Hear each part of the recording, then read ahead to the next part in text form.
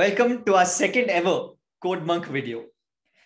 Remember, if you want to solve these for yourselves, head on to CodeMonk. The coding link is in the description below. This is the second easy level problem under arrays and strings. This is called Monk and Inversions. Monk's best friend Micro, who happens to be an awesome programmer, got him to make an integer matrix of size n by n. Monk is taking coding classes from Micro. They have just completed array inversions. And Monk was successful in writing a program to count the number of inversions. What is an inversion? So an inversion follows these two rules. Firstly, we've got to take two numbers. Their ordinates are I, j, p, q. I should be less than or equal to p, j should be less than or equal to q, and m of ij should be greater than m of pq. Now, the first step is to visualize these things. What is I less than equal to p, j less than equal to q? What do these two mean? Then we look at the third condition. If we have a look at our input and output, we can see 2 is the number of test cases. N is the dimension of the matrix. It's going to be of size n by n, in this case 3 by 3, and we're going to be given a matrix. Let's have a look at a different matrix and try to visualize. First, we'll try to visualize what this means. I less than or equal to p and j less than or equal to q means. We can see our matrix here. This is a 3 by 3 matrix. Let's traverse it normally, that is row-wise traversal. We start with element 0, 0. Now we need to compare this with all the elements that have a value of I and j that are greater than or equal to this value. This value is 0, 0. So we know 0, 1. I and j are both greater than or equal to 0, 0. In the case 0, 2, I and j are both greater than or equal to 0, 0. 1, 0 is also valid. So is 1, 1. So is 1, 2 up until 2, 2. So what does that mean? That means we're going to be looking at this entire box right here with the top left corner as 0, 0. Now, if we look at the next element, that is 0, 1.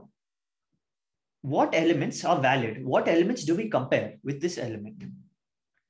0, 0 is invalid. That's because its j index is less than the current j index. The current j index is 1. This element's j index is 0. So this is an invalid element.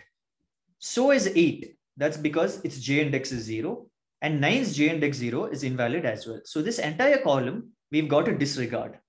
Meaning, we look at the rectangle with the top left element as 0, 1. Similarly, if we look at 9, these are the only 3 elements we can consider. Because these other 2 columns, they've got elements with a j value that's less than the current j value. Let's have a look at one last element. Let's have a look at, say, 8. Now, the valid elements are as follows. And that's because the first row has a value that's less than the current row. In other words, we've got to draw a rectangle with the element in question as the top left element. And we've got to compare all other elements with this element. Now, let's see what the second condition is. The second condition tells us m of ij should be greater than m of pq. We've got to count the number of elements in the rectangles that are greater than the current element, the top left element. So if we have a look at 4, we know every element is valid. So we can check 7. 7 is not less than 4. 9 is not less than 4. 8 is not less than 4, but 2 is. 2 is less than 4, which is why we'll have a global counter which increases by 1 when we encounter 2. Similarly, when we encounter 0, it will increase by 1.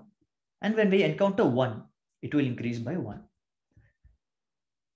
Now we're done with 4. We don't have to bother with it anymore. Let's have a look at 7. 7 means we're going to be considering these elements.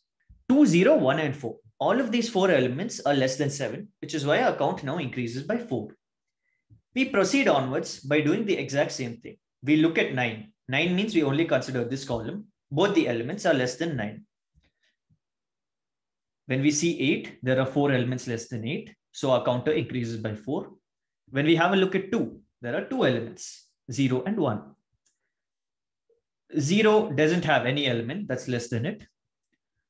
9 has 2 elements that are less than it. 1 has 0 elements that are less than it. And 4 has 0 elements that are less than it. That's because we are only comparing it with itself. That's why our final answer will be the counter you see. Here we can see the code.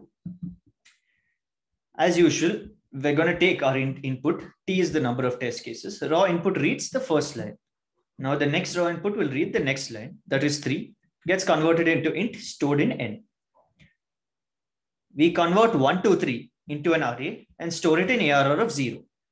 4, 5, 6 gets stored in ARR of 1. 7, 8, 9 gets stored in ARR of 2, effectively making it a 3 by 3 matrix.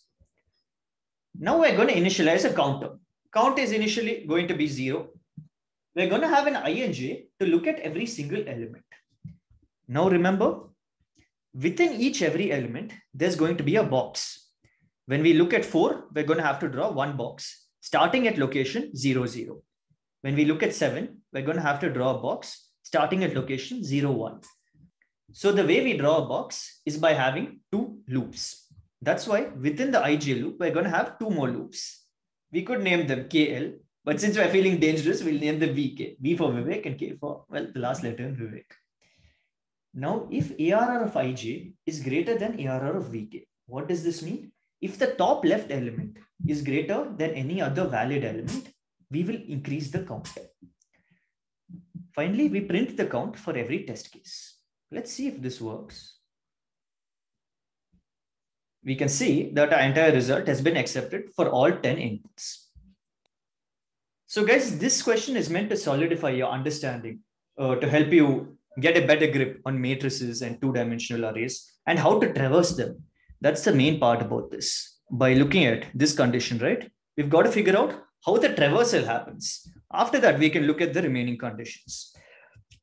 So guys, the next couple of problems, the next 2 problems are going to be the medium level problems present in this section. That is to say, cyclic shift and minimum and XOR OR.